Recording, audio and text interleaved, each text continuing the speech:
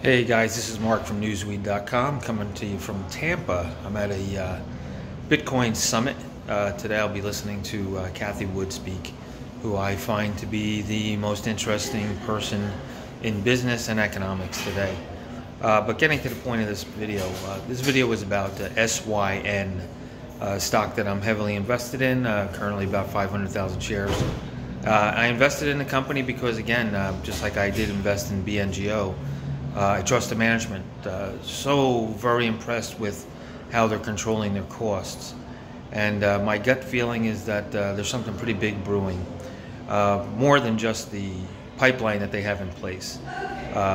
CEO Shawcross has said that he's looking to acquire a company. It could be the opposite. Maybe he's looking to be acquired. They've got $72 million cash. That's a lot of money for a little company with 10 employees. They've got phase 2 in process, phase 3 in process. They might, for Syn 04, Syn 02. The gut is something big that we need to look at very closely along with genomics.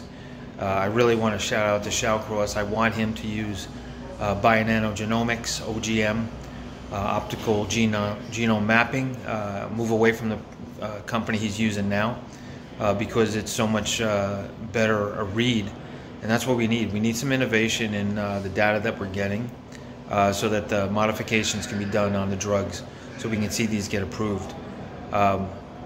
If you have an email for Shawcross, please email him and tell him to switch over to Bionano. I know the company that they're using is not as up to date with optical genome mapping. I'm holding the stock. I may acquire more. I see the stock is 42 cents at this point.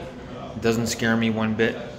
I'm a long-term holder. I buy low and I sell high, but only after a year. I'm in the stock now for about 3 months.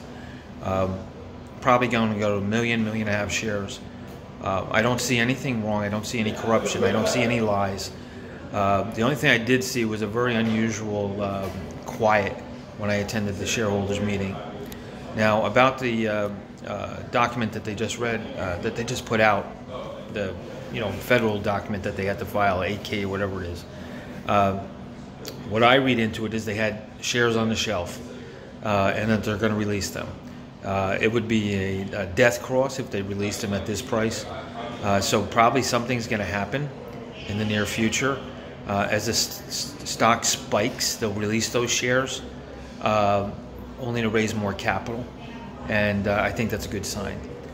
For me, my gut feel is that Shawcross was probably poor once, so he knows how to handle money. I don't know that. I'm guessing. He'll probably call me and tell me I was never poor or whatever, but he's a very smart guy, hardworking guy, University of Chicago. People that go to University of Chicago are not stupid. They're very, very intelligent. I'm betting on Shawcross. I'm betting on SYN, Synthetic Biologics. I think it's a safe bet. This is not financial advice. This is just some roofer with really bad teeth that is invested in the stock, and I will make some money in it. So all the best to you who are synthetic biologic shareholders and future buyers. I think there's something up. I'm going to have a lot of videos on Bitcoin and crypto. I'm really getting into it now. Big things happening. I think that even a company like Synthetic Biologics, some of their employees should take some of their pay in Bitcoin. I'm going to give you a lot more information about it later. I'm learning more and more. I'm based down here in Tampa, St. Pete, Clearwater. And this is going to be the center of where a lot of big things happen. So greetings to you from Tampa. It's raining today. It's still beautiful as far as I'm concerned.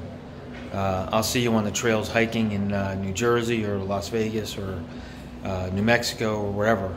But meanwhile, please enjoy your day and realize that regular people invest, and regular people like me can become millionaires. So God bless you all. Bye-bye.